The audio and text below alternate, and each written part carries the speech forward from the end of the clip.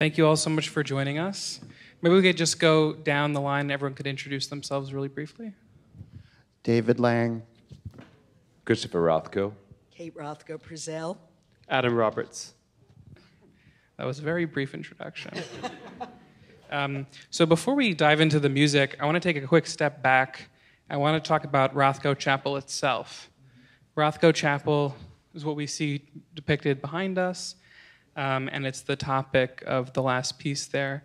So what is Rothko Chapel? How did it come to be? Well, I can talk a little bit about how it came to be, just because being 13 years older than Christopher, I remember meeting, the people who commissioned it in person and, have some idea of what I think made a connection for my father and why he decided to go ahead with the project. I mean, I think, first of all, my father had probably been, I think he did feel he had some kind of spiritual message, be it Jewish or non-Jewish, to convey. I don't think that was really an issue for him. And I think the idea of being able to create that kind of space was incredibly important to him. And I think when he met Mrs. de Menil, who was a very, very spiritual woman in her own right, he immediately felt that connection with her and that this was going to be the space he wanted to create, despite the fact that it was initially commissioned as a Catholic chapel. Subsequently, became something quite different. And I don't know whether you want to add something more about what you think the chapel is today, since you are so intimately involved now. Sure. So he actually designed the interior and painted 14 large-scale murals that you see some of here for what he thought was going to be a Catholic chapel, but before it actually opened, they had determined to make it a fully ecumenical space, open to all religions, and that continues to this day. We're about to celebrate our 50th anniversary, and what you see up there actually no longer exists. We're actually restoring the chapel, and that big black disc hangs down there with the can lights on it, that's gone. So it's actually going to be subtly but beautifully improved, much closer to what my father had imagined for the space. I wonder if either of you has any insight into what the commission to build a Catholic chapel was like for Jewish artists or an artist of Jewish background. Well, I think because of Mrs. de Menil's personality, that probably did not enter into his decision to make the chapel. I think had she been a different person approaching him, it might have been a very different reaction. But she was an incredibly open-minded woman, very interested in all the reforms that were going on in the 1960s in the Catholic Church, and very interested in all sorts of broader social justice issues. And I think for that reason, I don't think it was an issue. Had it been a different person approaching him, I think he would have felt very differently. Although he was certainly not a practicing religious Jew, he certainly considered himself Jewish, nothing else. And I don't think Christopher mentioned, but the decision to make the chapel ecumenical was actually after my father's death.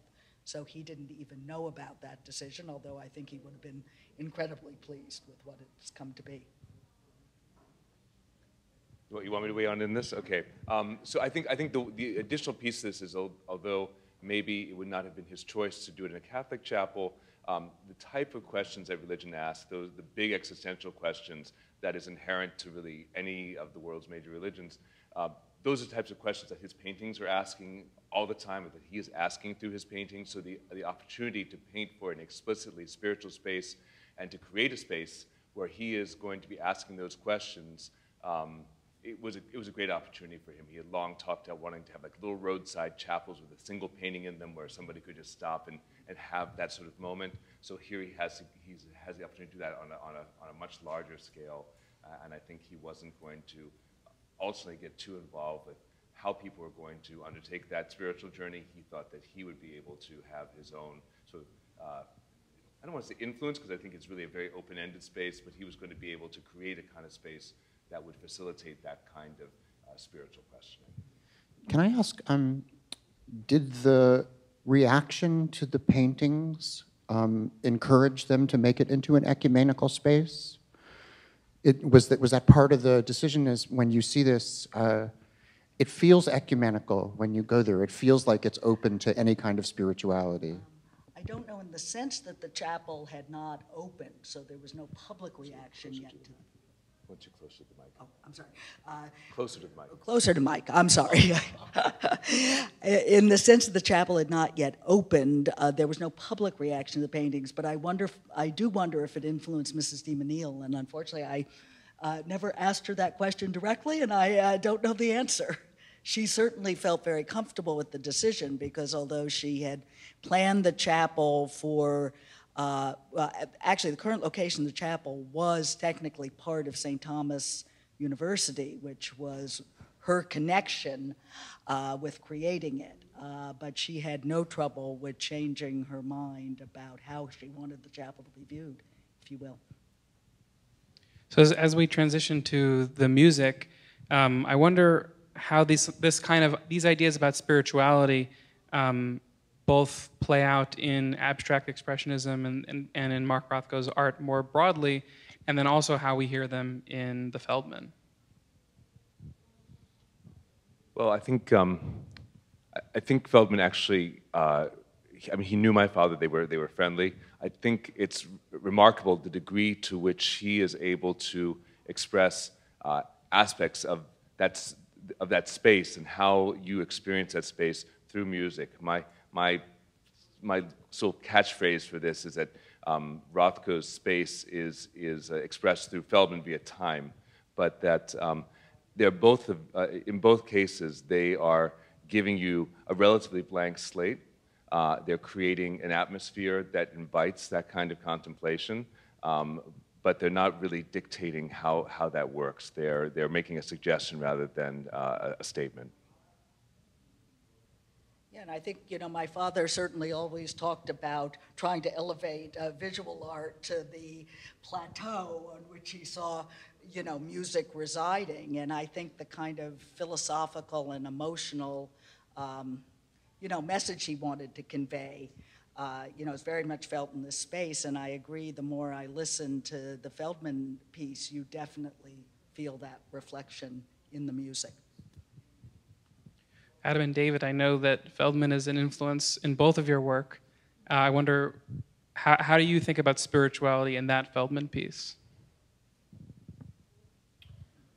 Well, Feldman is one of the most important composers to me, although I don't think his music necessarily translates into a direct inspiration or influence on the surface of my music. My music is usually more active than Feldman's, as you could hear tonight, I think.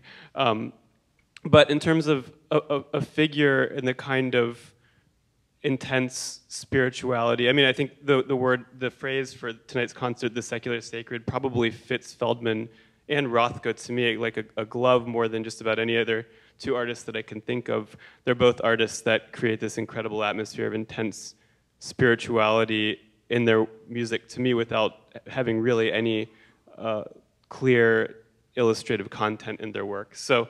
And also Feldman was a composer who was friends with all of these abstract painters and was an abstract artist, but his music also uses, I think I'm just assuming this is a connection to David's music, but very clear pattern and variations on pattern and very clear notes and things that we can remember, unlike a Pollock painting or unlike a Cage piece of music. So he was writing abstract music, but he was also dealing with these incredibly clear cells and things that we can remember and hear, and we could even use the word motive to describe some of those things. So I don't know if I have a direct link to his work in terms of the surface of my music, but definitely in my kind of own personal history, he's just a very important, his ethics and sort of his idealism and the spirituality and intensity in his music is something that I've always aspired to or felt very close to.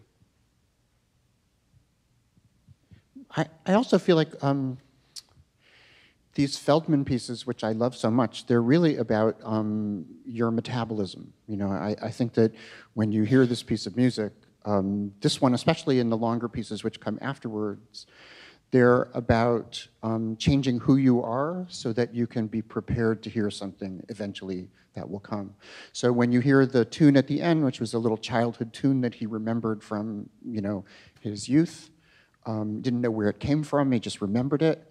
I look at the first 3/4 of this piece as something that changes us as listeners to prepare us to be able to hear something so simple and to have it mean so much to us. And I feel like that is sort of the way art really works, you know, that you have to change yourself in order to be able to see something in it. And it's also the way spirituality works. It's something that you have to do for yourself. You have to believe that there is a value to paying attention to something before you can find the value in paying attention to it. Yeah, beautiful. David, maybe we can talk about Little Match Girl. What does it mean to write a passion as a Jew? Well, you know, I am very nerdy classical musician. You know, I'm very nerdy, right? So I have a doctorate in classical music. I teach at Yale. I've been writing music since I was 9. I'm very nerdy, right? So my entire childhood, I sang in choirs. You know, I did everything that you do in classical music, and a lot of Western classical music comes out of the church. So for, you know, for people who are raised as Jews, and especially I am fairly observant, so it's always really strange to spend a lot of time singing the Bach B minor Mass or the St. Matthew Passion or the Messiah or all of these things which are, you know, kind of like the core works of the Western repertoire. And you realize there's something that you are interested in there, and there's some incredible commitment from the composer that you can get, but there's a limit to how close you can get as a Jewish musician. And usually what we try to do is we try to ignore it. We try to say, well, I'm going to write a choral piece, and I'll avoid that part of our tradition. I'll find a secular topic. I'll not go there at all. But I always wondered what it would be like if you could take the things out of the pieces that we love from Western music and make them more ecumenical. So my idea was to take the crowd scenes from the St. Matthew Passion, where the crowd observes the suffering of Jesus and uses observing that suffering to ask themselves how they can be better people. How does noticing this suffering make me a better person? And I wondered what it would be like if you could just keep the noticing of the suffering and take Jesus out and put someone else's suffering in. And so I took the Bach scenes, I took the text, I rewrote the text, but I didn't use any of the Bach music. And then I just plugged in the Little Match Girl Passion. So what they're reacting to is the Hans Christian Andersen story. So I thought it was kind of blasphemous, actually, to do it, you know. And when it won the Pulitzer Prize on Fox News, it said, composer wins Pulitzer for taking Jesus out of the Gospels.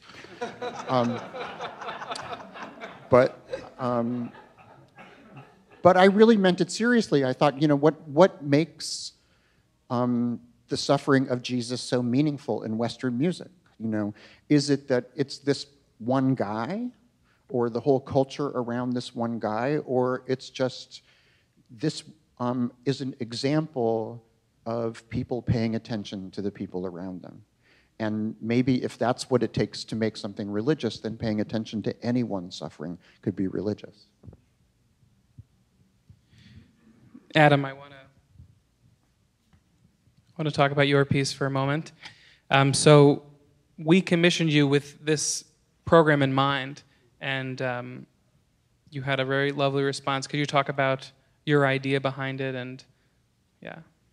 Yeah, it was, Alex called me in November, and thank you, Alex, for including me in this program. It's a great honor to be on it, and I love both David's piece, and I've known the Feldman piece for a long time, and I've loved it. So it was really interesting to get called to write something. It's not often that I get called to write something that has such a specific prompt and focus. Oftentimes a string quartet will ask you for a piece or something, and it's very open-ended. So to be thinking about both David's piece and the Feldman, which are very different in many ways. I mean, David's piece tells the story and sets a text, and the Feldman is textless and essentially just about sound and pattern and emotion and intensity. So there were a lot of ways you could go in response to this. You could use a text, you could not use a text, you could write a one-movement piece or several. I mean, there were just a lot of things that could be done.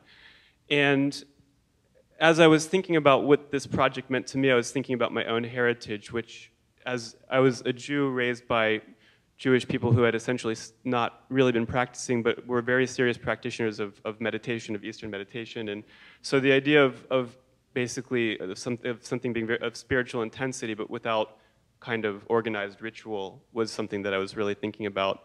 And I had just met a dear friend, Claire Schwartz. Is Claire here still? Can you please stand up, Claire? Because Claire wrote the most incredible poetry that I wish everybody could read this poetry. I think it needs to live on in a published work so everybody can read this. Because well, Alex called me and said, would you write this piece? And I said, I'd love to, but can we do it a year from now? Because my wife was 7 months pregnant with twins. And he said, no. And so I said, okay, we'll do it. But I was terrified that I wouldn't be able to get it done in time or write the piece that I wanted to write. So I just moved to Ohio to take a job at Kent State, but I was visiting my wife back in New York, who is still in New York, and we had dinner with Claire, and I said, Claire, I just got this commission, and I have to write this piece by April. Would you write some poetry for me? And she said, sure. Actually, I didn't tell her that it was due in April yet. And then I said, well, can you give me the poetry like next week? And she said, sure. And I said, well, could you please write something like, and I just threw these words out there, like feminist psalms that don't use the word God, that are secular, but kind of the length of psalms. And I didn't even really know exactly what I meant, but I said these words to her, and she said, sure, and ended up writing these absolutely incredible, she wrote 5 psalms, essentially, and she sent one a week, very religiously.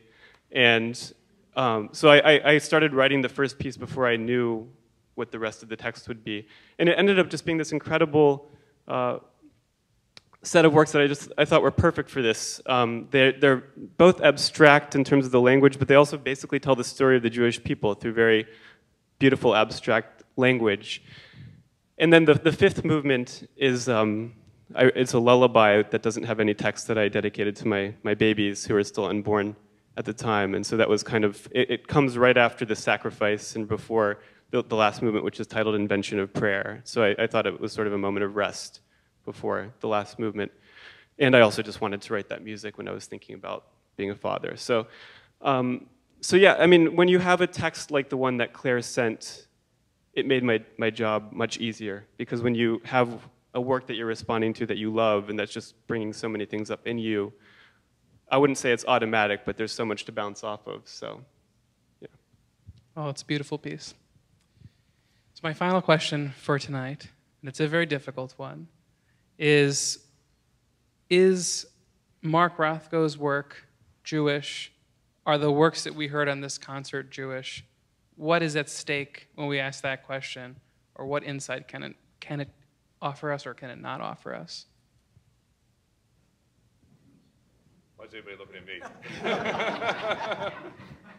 Well, I'm gonna slightly dodge the question and hopefully circle back to it. But I was thinking about the question that's sort of posed by the idea behind the program, and talking about a secular response to a secular response to sacred questions. And I was actually wondering. I was wondering, is in fact the Rothko Chapel, is it a secular place? And especially in Feldman's music, is it in fact secular? I mean, it's not part of the ritual. It's not something that is part of the canon in that sense. But is it in fact a secular piece? What makes something sacred or secular? So. Again, my sister quoted my father talking about wanting the viewer to have the same religious experience that he had painting it, for them to have the same response when they're viewing it. And I don't think he meant religious with robes and books and specific songs, but I think he did mean that sort of inner spirit that gets hit by religion, gets hit by music, and that he wanted his painting to do the same thing. Whether that's specifically Jewish, I think he was willing to use whatever means he could find. His experience was certainly Jewish, but he had certainly moved away from Judaism as a specific practice. To me, there's something Jewish, perhaps, about the kind of experience that I feel like is common to both artists, Feldman and Rothko, which I feel like there is something to me in common.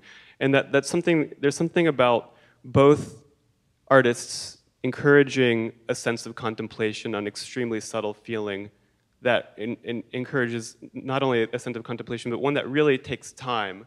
When you look at a Rothko painting, the longer you look at it, the more you become attuned to these subtle gradations in color and feeling. And the same thing happens with a piece of Feldman. Now, Feldman in his later works can make you go through this experience, because if you listen to a piece like for Philip Guston live, it's 4 hours. And I've actually performed that piece. And if you actually listen to the whole thing in real time, which nobody really does, but if you do, as David said, it changes you. You actually go through many states. It's like sitting through a Buddhist retreat where you go through boredom and agony and exhilaration and all of these things through this 4 hours. It's not just about the musical materials, it's about what happens throughout that whole process. And while when you look at a painting, of course, nobody can control how long you look at it, I think that a Rothko invites you into that contemplative experience more than many other kinds of work do. And I don't know if there's something, I don't know if that's Jewish or not, but I feel like the act of contemplation through subtle feeling, there's something Jewish about that to me. I don't know why. Yeah, I would add to, you know, if you asked me, did I think my father during his lifetime thought of himself as a Jewish artist, I would answer no. I think he thought of himself as Jewish and an artist. But as Judaism as I've become more and more involved with Judaism, to some degree the rituals of Judaism, as I've grown up since the time my father died and thought back and tried to decide whether there were Jewish elements in my father's art, I think, in a sense, following up on what Adam says, I've concluded the same thing. There is something about the emotional response he is looking for in the viewer, which I think is typically Jewish in some ways. There is something about the fact that I think my father's decision to become an artist was really a philosophical decision. It was not a decision, I am going to go out and create an aesthetic piece of art. It was a philosophical decision that he felt he had a message to convey to people that he thought he could best convey through visual art. And obviously that image evolved over time, and I think he didn't feel he had accomplished that mission till he really broke through and created his work from the 1950s on, and particularly when he created a space like the chapel. And you know, when you pose that question, I was also thinking of the fact that my father was often spoke about his desire for the viewer to interact very directly and intimately with his paintings.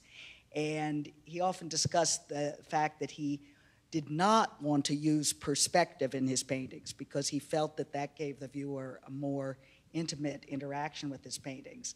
And there's something also about that kind of interaction, about the ability of the individual to react directly with their own response to the painting, and perhaps look inside themselves and think that they may be reacting to something higher than them, something spiritual, which I do find Jewish as I think about it over my lifetime. I have no way to answer that, I think.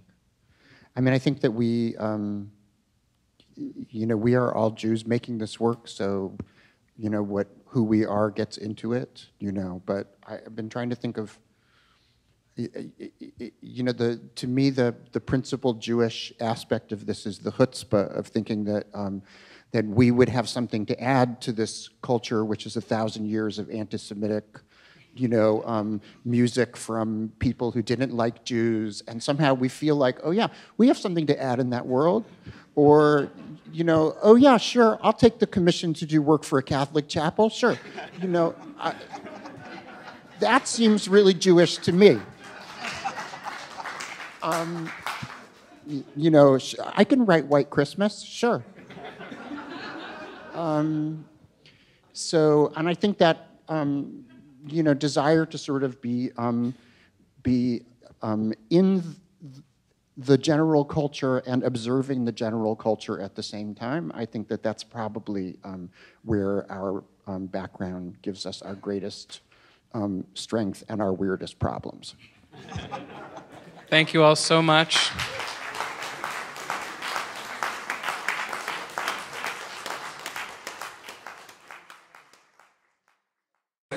a shameless commercial plug. If you did not get enough of Rothko Chapel tonight, my choir, or the choir I sing with, is performing on June 9th at St. John the Divine, the Ruskin Chamber Chorus. So if you feel like you're just beginning to wrap your head around Rothko Chapel, you need to hear it live again. 3 weeks, June 9th, come hear us.